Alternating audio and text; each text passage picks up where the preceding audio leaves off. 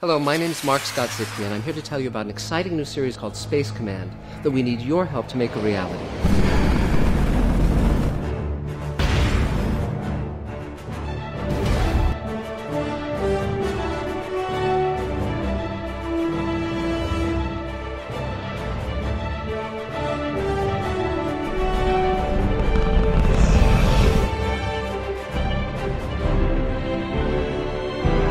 I'm the author of The Twilight Zone Companion, the best-selling Magic Time trilogy of novels, and Guillermo del Toro's Cabinet of Curiosities.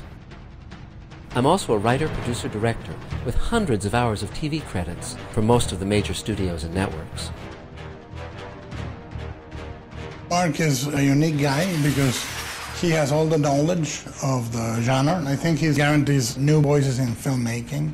I think it's incredibly necessary to do that. I invited a number of my friends to be part of Space Command, and that includes Doug Jones, star of The Shape of Water and Star Trek Discovery. And how does that make you feel?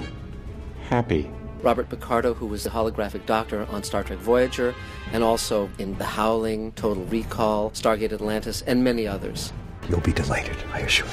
I've known Bill Mumy since the Lost in Space days, and we worked together on Babylon 5, so I'm thrilled to have him in Space Command. Thank you kindly. Mira Furlan, with whom I worked on Babylon 5 and who later starred in Lost. Something remarkable is happening.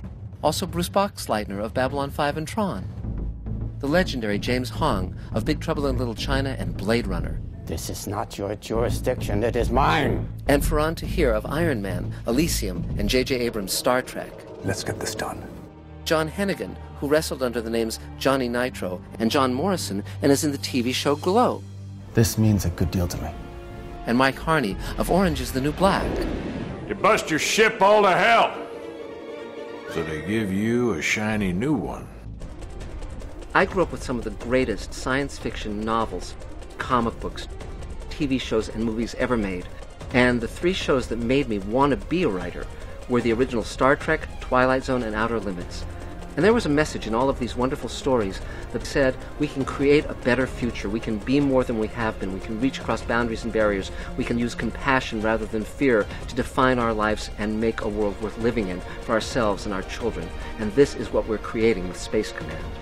Space Command is not nostalgic or tongue-in-cheek or quaint. It's using every bit of our ability and our talent to make something that we can all be part of, that we can believe in again, a future that includes all of us at our best. My wife Elaine is a terrific writer, producer, and director, and together we've been able to recruit some of the greatest designers who have ever worked in film or television, including the amazing Ian McCaig of Harry Potter, Star Wars, Guardians of the Galaxy, and Avengers: Infinity War, and the legendary Ron Cobb of Star Wars, Alien, Aliens, and Back to the Future. They created amazing designs for our costumes, characters, and sets. We shot the first 2-hour Space Command story and 35 minutes of the second, part of our planned 12-hour first season. And here's where we are now.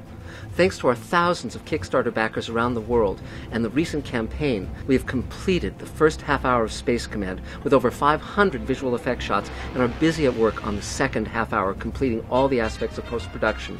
Now this campaign is to finish the third half-hour and the fourth half-hour of the 2-hour Space Command pilot. Hello, Rock Nobannon, creator of Farscape and Alienation and Defiance. Hey, my name is Damon Lindelof, co-creator of Lost and The Leftovers. I'm George Takei. And I want my Space Command.